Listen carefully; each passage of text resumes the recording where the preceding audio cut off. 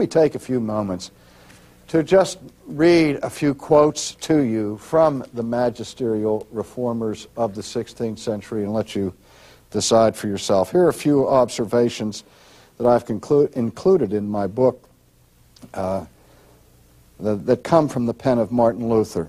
Luther says this, quote, "The Holy Spirit himself and God, the creator of all things, is the author of this book."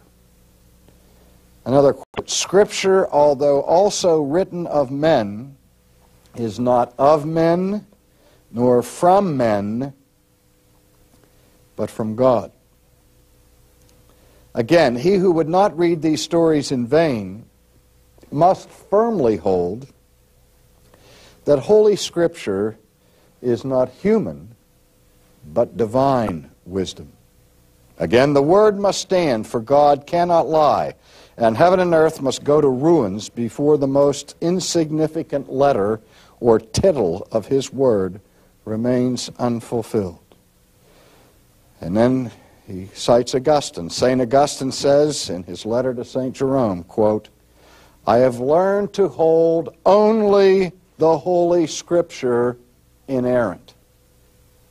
Now that's not Luther quoting a 17th century scholar. That's Luther quoting Augustine from the end of the 4th century, where Augustine says, "I have learned to hold only the Scripture inerrant."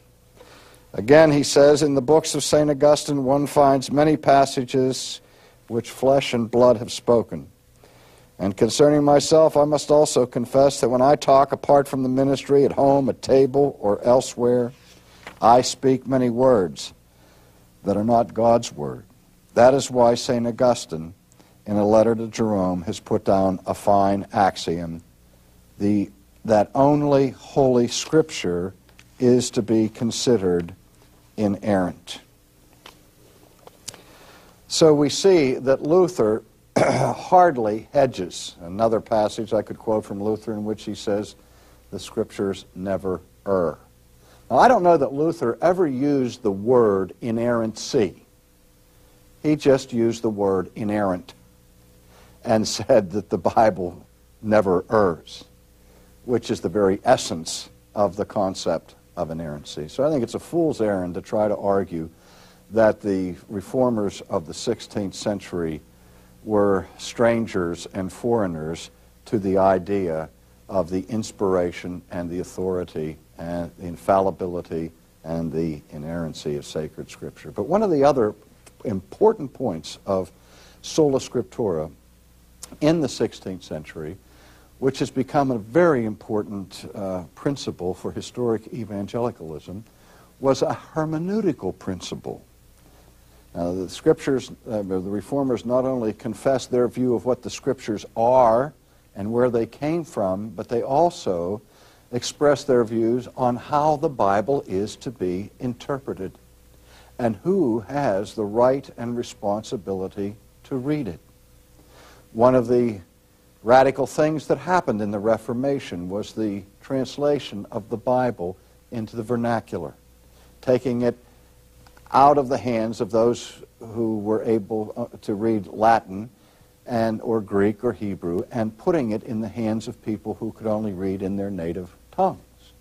As Luther translated the Bible into German, and Wycliffe translated the Bible into English, and so on. And in some cases, the people who did that paid for it with their lives. Because the principle that was asserted in historic evangelicalism was the principle, first of all, of private interpretation. Meaning that every Christian has the right and the responsibility to read the Bible for themselves. And they have the right to interpret it for themselves. Now that was heard by Rome, as witnessed in the Fourth Session of Trent, to mean that the Protestants were giving license to the rank-and-file church member not only to read the Bible for themselves, but to distort it at will.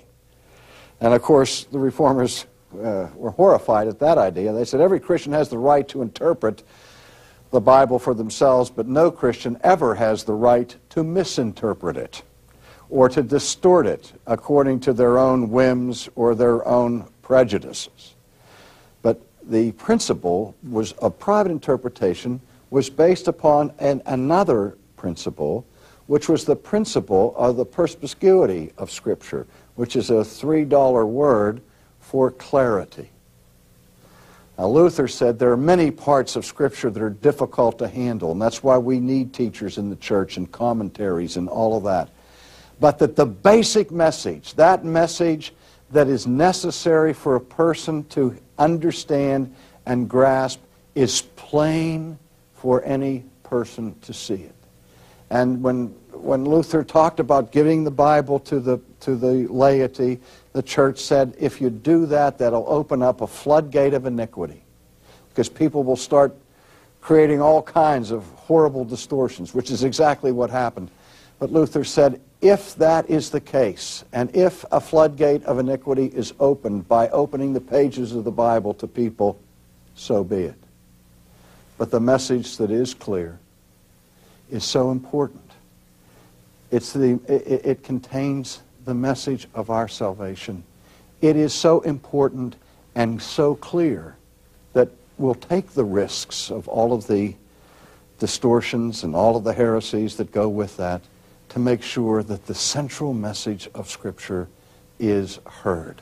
And as a result of this affirmation of sola scriptura, the Bible was put into the church, and the reading of the Scriptures and preaching from the Scriptures became central to the liturgy and to the worship of historic Protestantism.